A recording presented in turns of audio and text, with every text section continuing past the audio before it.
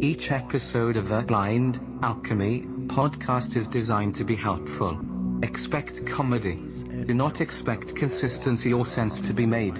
I am Podbot. I was inspired by the Lion Goat podcast.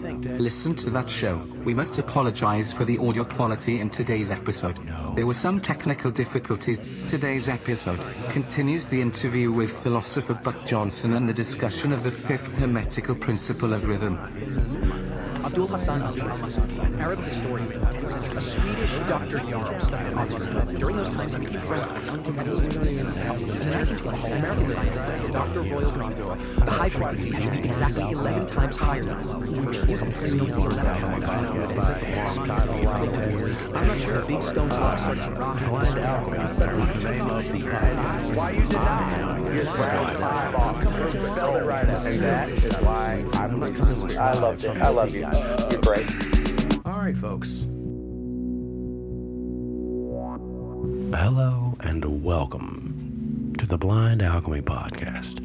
I am your host, the Blind Alchemist, and I am coming at you live from the kitchen with this rendition of reality as we know it. We are all one, and there is nothing new under the sun that shines down here upon the island of mind, which is somewhere adrift in the sea of frequency that creates all of reality. You see, we are connected through this energy. Now, I would like to thank you for joining us today.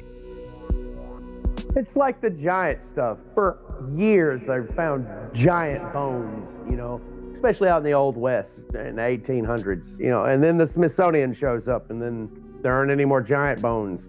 Are you talking about dinosaurs? No, I'm talking about those fucking exist. giants. I'm talking about fucking giants. You're talking about giant humanoids. Giant humans. Well, I haven't really seen this evidence of the giants that you're talking about, so I don't know what you're Oh, wow. talking about. It's all over the place, especially in the Old West. Like the Indians out around Grand Canyon. There's shit in the Grand Canyon. Look into the Grand Canyon. There's shit in the Grand Canyon to blow your mind. Like they found a cave full of Egyptian artifacts in the Grand Canyon. I haven't heard about that, but that would be very interesting. I mean, when you say Egyptian artifacts, you mean like artifacts that appear to be of the same age as like ancient Egypt? Yeah, with Egyptian hieroglyphs on it. I think they even found a sarcophagus. I can't remember all this stuff because, there's a lot. I go through all these conspiratorial things because it's interesting to me. Not all conspiracies are true. I'm not that stupid. Right. But you find the one that's like, hey, that sounds really interesting. Let's keep digging into this. And then you find, oh, well, fuck, that appears to be true. And that appears to be being covered up. Yeah, I think that's fun. I like to explore these ideas too. Obviously, that's why we're talking about these principles of the hermetics, because I'm fascinated with these ideas of philosophy and physics and like the nature of reality and theology and the history of man's exploration of these different things and different forms of scientific exploration. I find all that very fascinating. I'm just saying the principles that we know of physics currently and this concept of being able to levitate these boulders 250 feet up into the air into a specific cave, they're just not matching with some form of reality that I've heard of or that I know of. And I guess that's the whole idea, right? The idea is, look what these guys can do. And it defies explanation and all logic, right? Because it does. Usually how things of this nature work. The spiritual, that's how it works. Because most people, we live in an era of society. Well, that's what I want to know more. Tell me more about what's your reaction to this? What elements of this make you say this is possible, or what is it that you think that they're trying to suggest is the reality of the situation? Or do you think that it's just simply them saying, hey, here's some weird shit, and why are these people trying to repress this knowledge so other people can't find out about it? That's the thing that I don't believe. You don't believe the knowledge is being suppressed? I don't believe that there is like a cabal of people that try to suppress knowledge about the physics of reality. I think that people are just far too disorganized to do that. I mean, the only bodies of true organization that I've seen that have been productive at trying to repress this knowledge that humans have created are like religion. That's an idea that has been very productive. And you can just see how disorganized and fucked up religion is. All it does is cause these massive wars and things like that. Or, it is used as a supplicant. Yeah, it serves its purpose very well. Yeah, it motivates people and creates patriotic ideas or ideas of like joining and fighting for society and things like that. Other examples of that are like governments. You know, those are examples of mass conglomerations of people. And another example of that is science, you know, the scientific institutions, the institutions of learning, universities, public education. These are examples of greatly accomplished societal. But the idea that there's like a cabal out there that controls the knowledge of physics or tries to keep people from understanding physics or philosophy or religious power or education, I just don't see that there's an organizational structure that would work to accomplish that. Because people can't drive to work in the morning without causing giant traffic jams. We're so disorganized. People are just doing what they're doing. They're worried about getting their coffee and making their breakfast, and how are they going to get their kid to school without having a fight about, you know, what shoes to wear, and they're crying. And I mean, they can't organize to prevent people from learning about the reality of nature. But that's the thing, right? That's the point. They keep us disorganized, distracted, so we don't know who and what we really are and what we're capable of. We can be controlled if we're unaware. But why? What is their goal? What do they accomplish in controlling us and preventing us from knowing the nature of reality?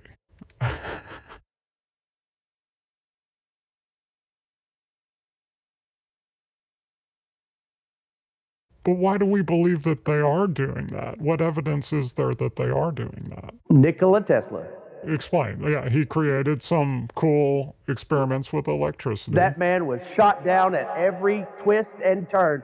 We live off everything that man did in the 20s today. Our society is based on everything that man did. You're talking about electronics and the conveniences of modern life. Yeah, nobody knows who the fuck that guy is, right? Well, I mean, I will say that he died penniless. Yeah. All right? Westinghouse, fucking Edison, they all were like, fuck you, we're taking your idea, get fucked. Yeah. We're profiting off your shit, you're a punk. Thank you. Die. There's no debate. The people that have survived capitalism best or made the most money are the ones that know how to best market and promote mass consumption and create monopolies in the market. It's like Carnegie. Right, yeah, because in a capitalist society, the wolves win and the sheeps lose, right? Yeah, exactly. That's why Edison is who we remember as the creator of the light bulb, when in reality there were many, many, many people that made light bulbs before, after, and better than Edison. And Tesla had some great ideas, but there were problems with his ideas. Like if we had an electrical grid based on some of Tesla's ideas of how the electrical grid would work, then there would be massive problems with how to control it, because he wanted to send massive jolts of electricity through the air, which is very similar to the way our Wi-Fi works now, at a much lower amperage and wattage and different frequency, but it would cause like your house to catch on fire if we just shot massive wattage through the air. That's Hedy Lamarr. Tell me who that is. An actress from the 40s. Yeah. That's why we have Wi-Fi now. Okay? Tell me more. Her and like 3 other dudes. An actress. I don't know who the fuck she was hanging out with to be like part of that. They were using it to something with sonar to locate stuff.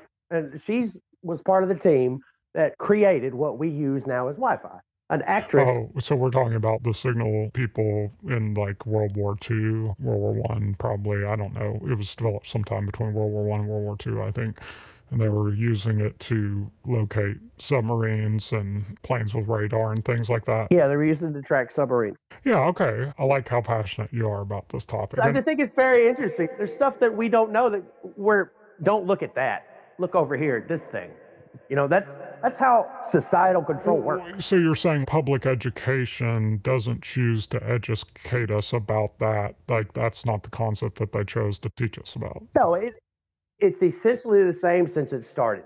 Keep the motherfuckers in there just smart enough to keep the factory machines working and fuck everything else. Those that apply some kind of intelligence, let's bring them into the fold of science and let other motherfuckers, it's all indoctrination of some kind.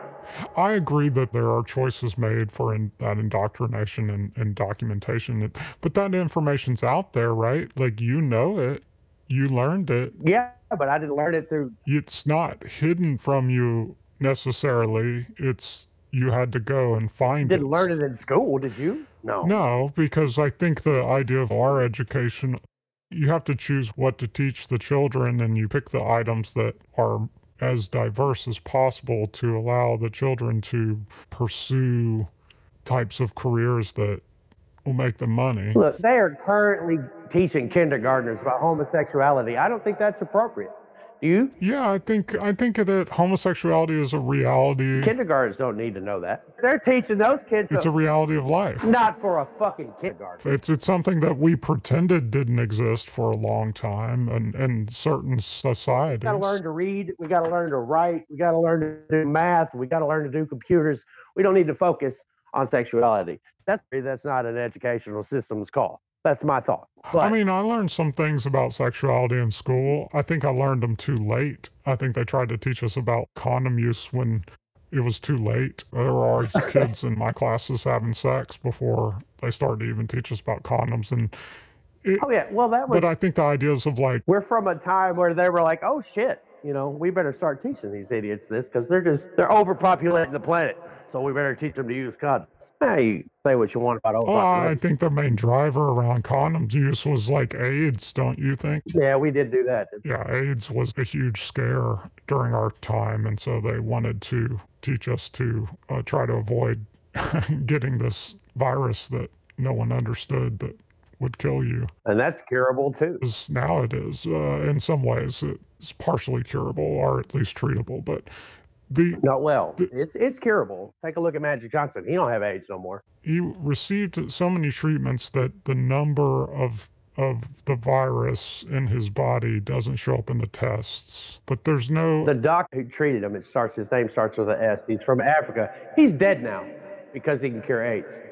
And anybody who said, hey, I went to this guy and got cured from AIDS is dead too.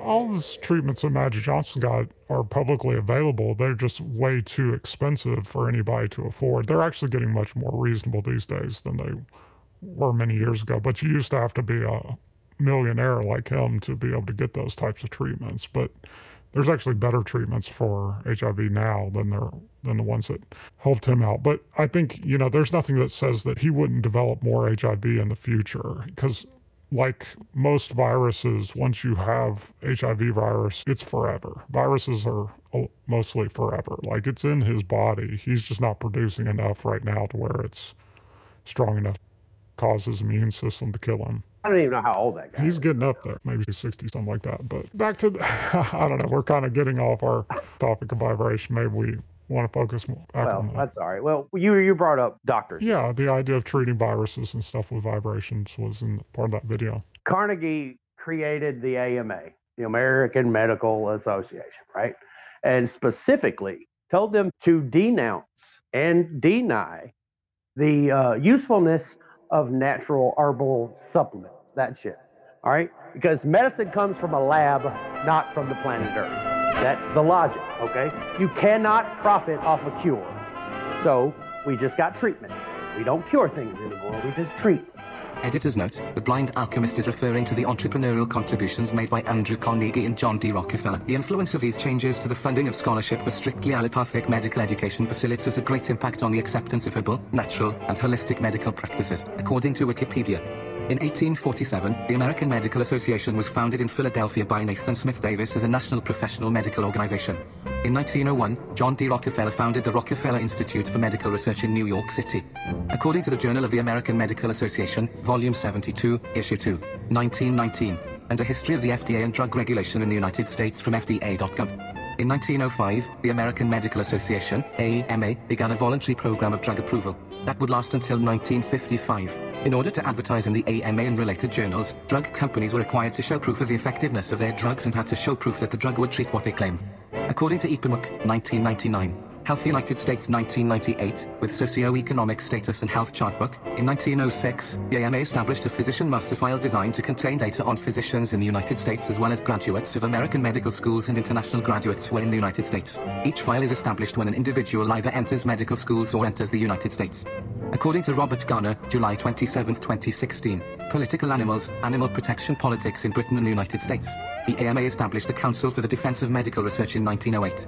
According to Wikipedia, John D. Rockefeller founded the Rockefeller Sanitary Commission in 1909, an organization that eventually eradicated the hookworm disease. His General Education Board made a dramatic impact by funding the recommendations of the Flexner Report of 1910. The study, an excerpt of which was published in The Atlantic, had been undertaken by the Carnegie Foundation for the Advancement of Teaching, according to the man who invented medical school, by Jenny Rothenberg Gritz.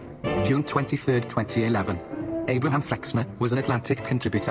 In 1910, the magazine published Medical Education in America, an excerpt from his Report on America's 155 Medical Schools. Flexner wrote, explaining how a loose apprenticeship system turned into an unregulated industry that churned out rapidly made doctors. Flexner's critique had a sweeping influence on the way medicine was taught. After his report, about half the medical schools in the United States closed their doors forever. Those that met Flexner's strict empirical standards were awarded with plentiful foundation money from John D. Rockefeller and Andrew Carnegie. In 1911, in US v.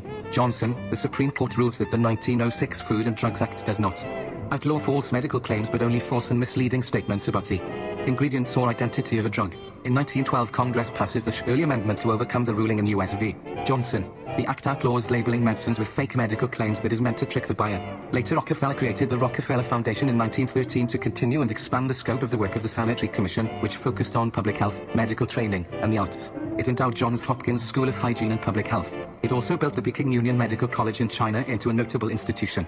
According to James A. Schaefer, December 26, 2013, the business of private medical practice, doctors, specialization, and urban change in Philadelphia, 1900 to 1940. The AMA's Council on Medical Education and Hospitals first published its annual list of hospitals approved for internships in 1914. I think what you're talking about is this sort of disparity between the capitalistic use of pharmacology versus the sort of Hippocratic desire of the medical field.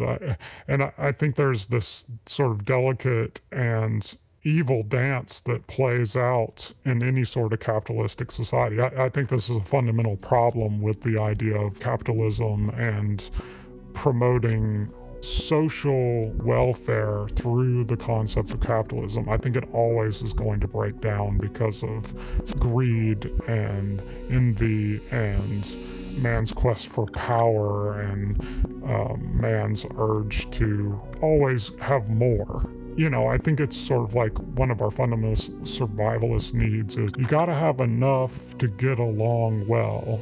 But not all societies are like that. If you develop the principles of social benefit around the society instead of around the individual, and I think you can separate those things. I think you can separate the ideas of economy from the ideas of like the social well-being. Now we will take a break for some advertisements. Please support our sponsors. We ain't got no sponsors. What are you talking about? This whole damn podcast is brought to you by me because I'm the fucking sponsor here. And now, back to the show. I think that we used to be much better at that, and that's broken down more over time as we play out this great American capitalist experiment.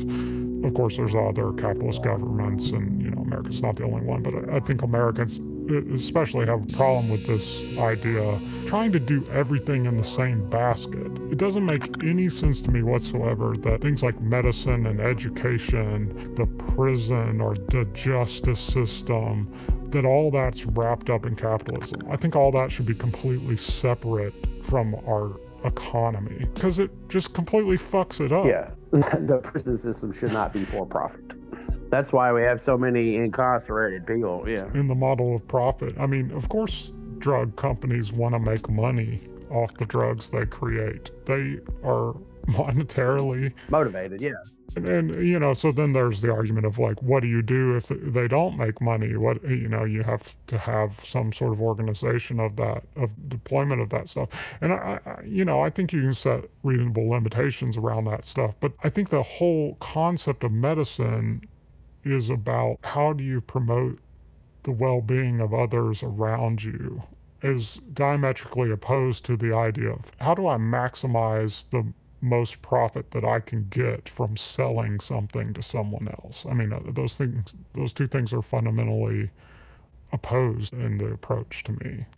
It doesn't make any sense for pharmacists to make billions of dollars in the mindset of how are we going to help the most number of people. It's like those two things are diametrically opposed. So I agree with you that it's a scam. But I don't think it has to be that way.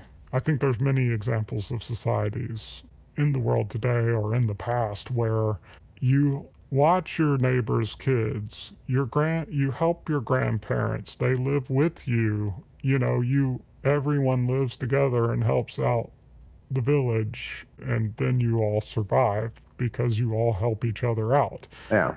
It doesn't have to be about like, I need the most rocks, or I need the most kuka shells, or I need the most gold, or I need the most other fictional economy of dollars or Bitcoin or whatever the hell it is that you think you're amassing. You're not getting anything. None of that is real. It's all just, sure, it helps you play that pretend game better. And if you're living in that... Yeah, it helps you play the game of Monopoly, society's Monopoly game. Yeah, that's all it really does.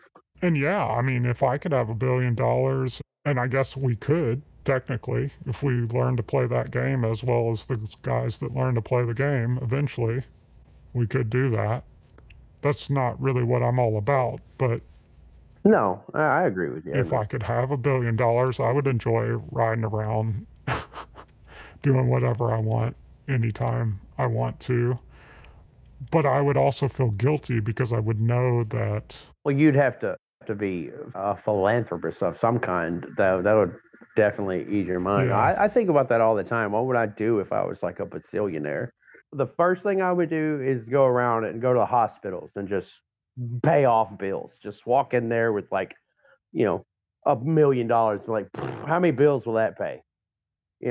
Elvis did that shit. I think that's a noble effort, but it's a place to start. That's a noble effort, but I think you're aiming too low. If you have billions of dollars, use the billions of dollars to change the entire stupid American medical system to be sociological and treat people that need treatment instead of charging them millions of dollars for that treatment. I agree.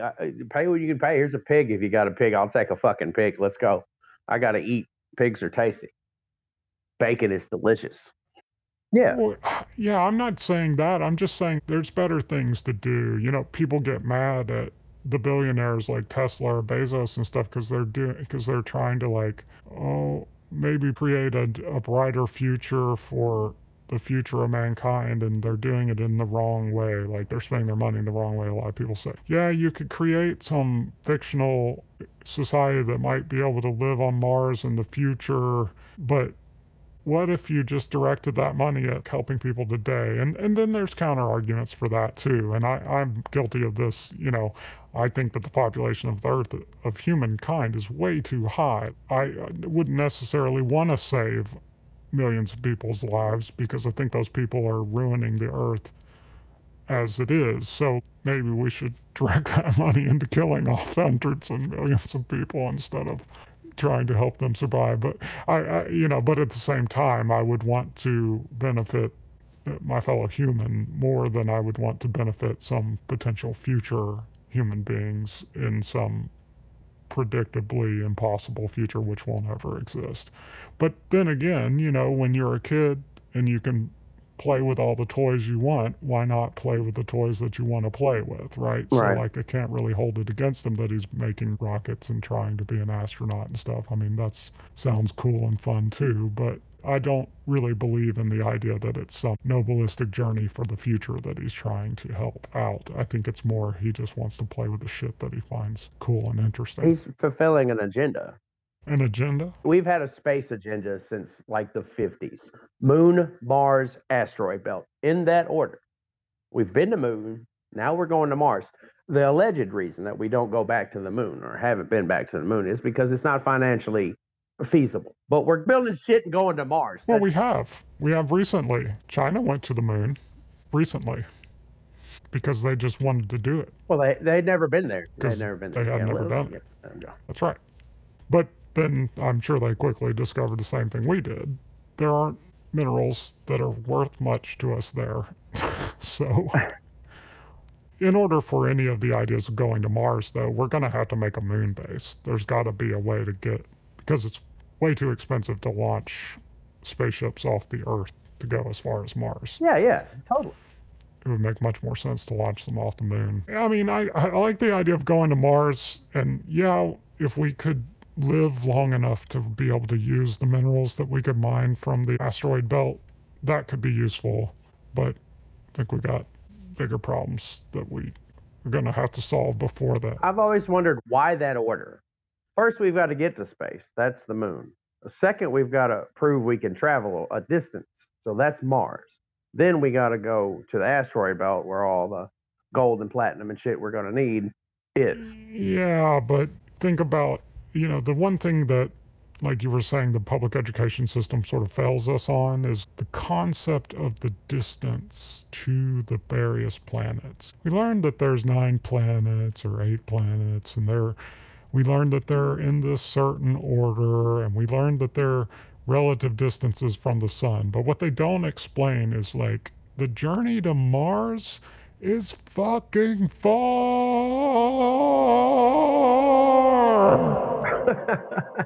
Is it 5 months? It's like 5 months. 5 months or something? at a theoretical speed that we have only theoretically created. Haven't achieved yet. Yeah, right.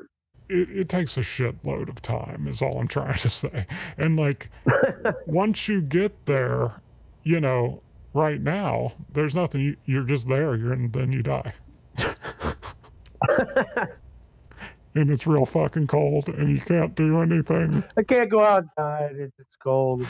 And then you can't ever come back because we don't really have the technology to do that yet. We're getting closer. I mean, there are some like ion engines and things. If you want to take a really long time to get back, you could theoretically get back. But yeah, it's like more like 3 years to get there. And then you're kind of stuck there. But I guess that's the whole point. That's the problem. Why go in the first place? I don't understand that. Why? Why do we gotta go? What's on Mars? Why do we need to go checking out a dead planet? Other than just wanting to, why climb the Mount Everest? Because it's there. Because we can do it. Because we want to see if we can achieve that goal. I think that's one answer. And the other answer is, that is the nature of man. He always wants to accomplish more and do more and build more. Why space and not the ocean? This is a very good point. We now have robots that can explore the ocean in ways that we never could even 10 years ago. And there is a ton of exploration going on right now in the ocean of places and stuff that we've never seen, and they're discovering stuff all the time. And the problem with the ocean is the same problem we were talking about before with like drilling to the core of the earth. Once you go in the ocean at a certain depth, the pressures become so great that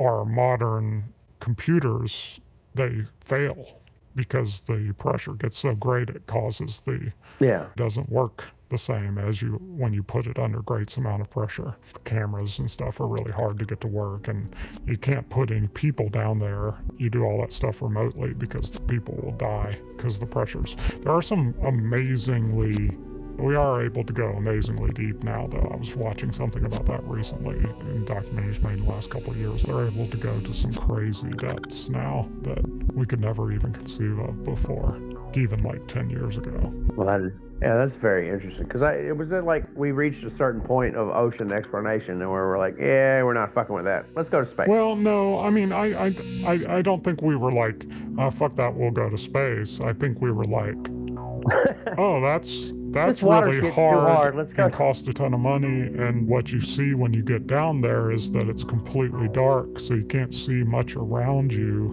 And it's sort of like you're searching for a needle in a haystack. Now we will take a break for some advertisements. Please support our sponsors. Your product goes here.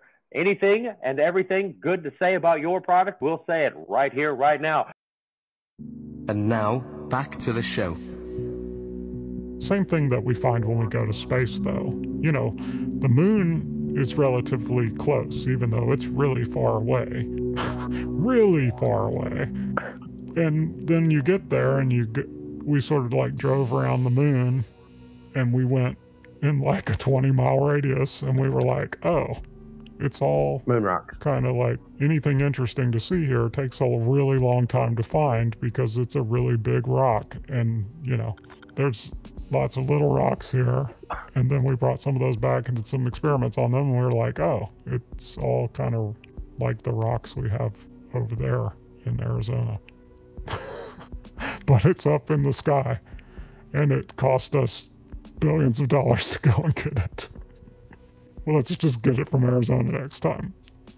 I'm making jokes. But so let's tie this back together. The monks, you know, they're playing the drums in rhythm. They're playing the horns in rhythm. That's what makes the vibration, the resonant vibration. Well, see, that's the thing. All rhythm has vibration. Not all vibration has rhythm. All So things that are done in a rhythm create a vibration, I think maybe is a better way to say that. So when we're talking about the ideas of individuals who will take advantage of individuals who are less educated or less wealthy, I agree that those people exist. oh, wait.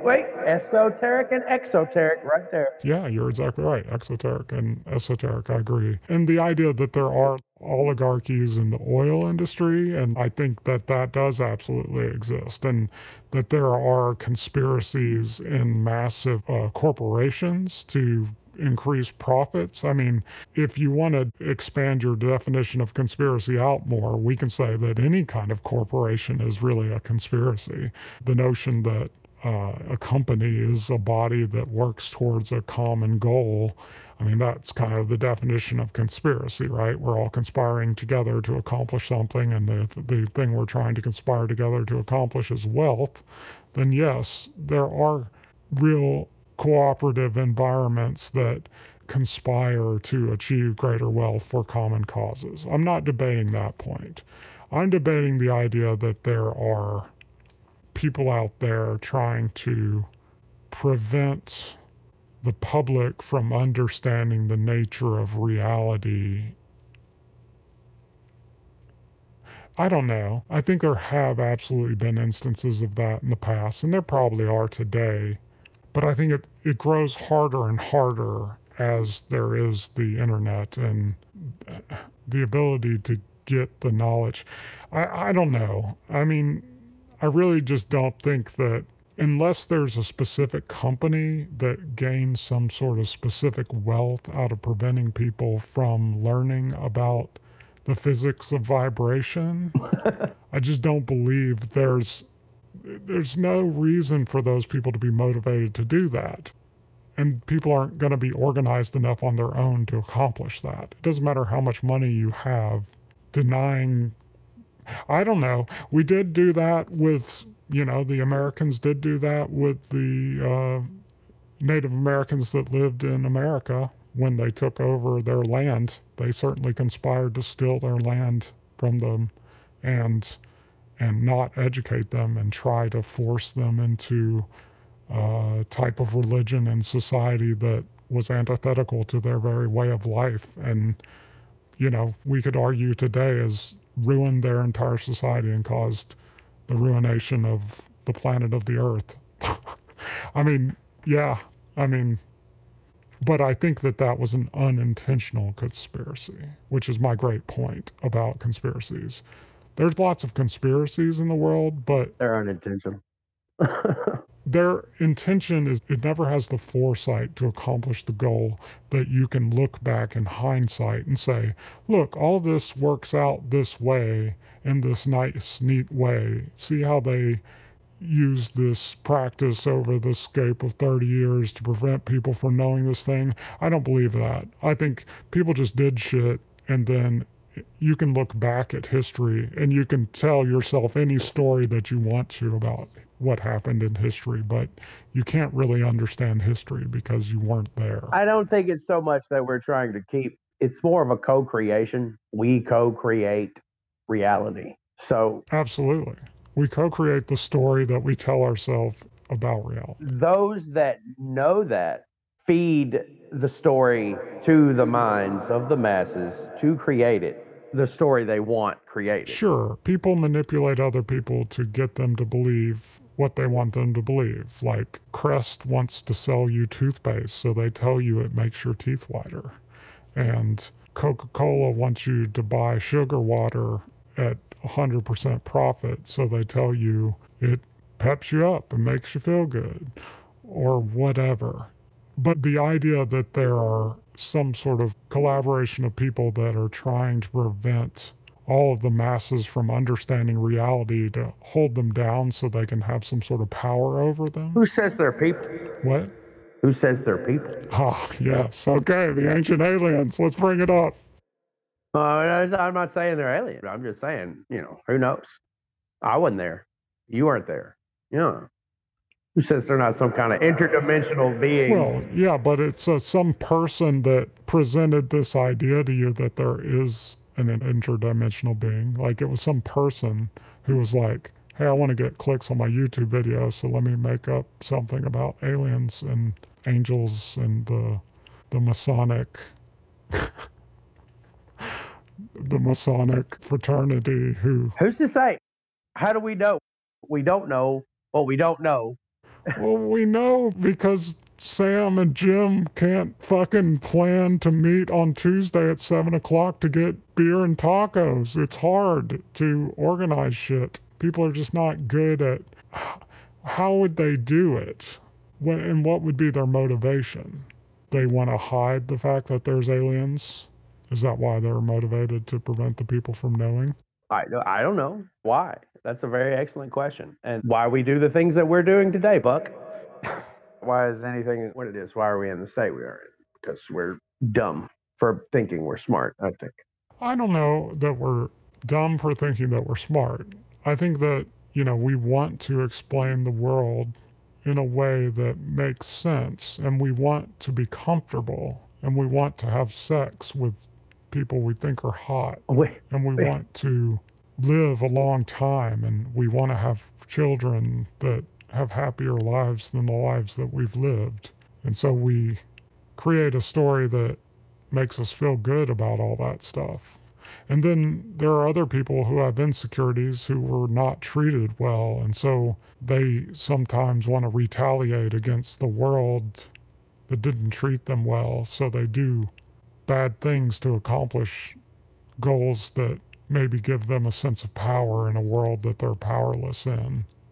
I think it's all much more personal and much more specific. That's why I don't believe in the idea of like these great conspiracies or these great organizations of men that hold down other men, because I think it's either I'm too optimistic or I'm too much of a realist to believe that people would organize to that end. Yeah, the kings wanted to stay rich, so they told the peasants that they were the arbiter of the gods and that the gods spoke to them, and the people believed them, and the people gave them tribute and money and taxes because they wanted to live behind a wall with an army that would keep them from dying when the other roving bands of pirates and bandits would come and try to steal their food. I think that those conspiracies absolutely existed. But I don't know what the advantage of not telling me that Bigfoot is real would give you. You don't have any power over me if I don't know that aliens control the cycle of the moon and the... You see my point? It would make much more sense if it was something more selfish and greedy as a motivation to believe in a conspiracy. Like if there was some direct benefit you would have from it. Well, you just don't see the benefit yet. You don't see the reason behind it. So you're like, yeah, there isn't one because I don't see the reasoning, but who knows what the reasoning is because it's beyond our scope right now. Maybe so, but I would just suggest that men's motivations are very local and they're usually very specific to some immediate selfish goal. I want money, I want food, I want sex, I want to go home. That's basically the needs of man. Right. Yep. That's it. The needs of everything, not just man, all the animals. Yeah. Unless you get to the level of like the bacteria and the viruses, which are really in control. And their goal is to make more babies. Maybe that's the master conspiracy. We're really just created by the bacterium so they can have a house. We're not created by the bacteria, but we certainly are their vehicle, man. We live to serve them.